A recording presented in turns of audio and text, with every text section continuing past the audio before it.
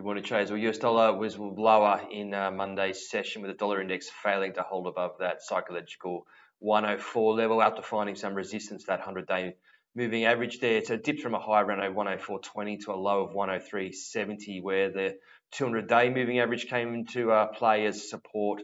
So it moved lower in the US dollar, did come despite a rise in the treasury yields, which would normally be dollar positive.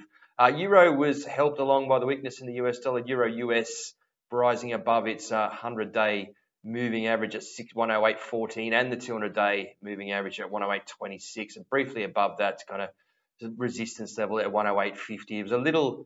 There was little in the way of euro data, though. There was some talk from ECB President Lagarde, where she stated the ECB is not there yet on inflation, and noting that wage pressures remain strong, which was also euro positive.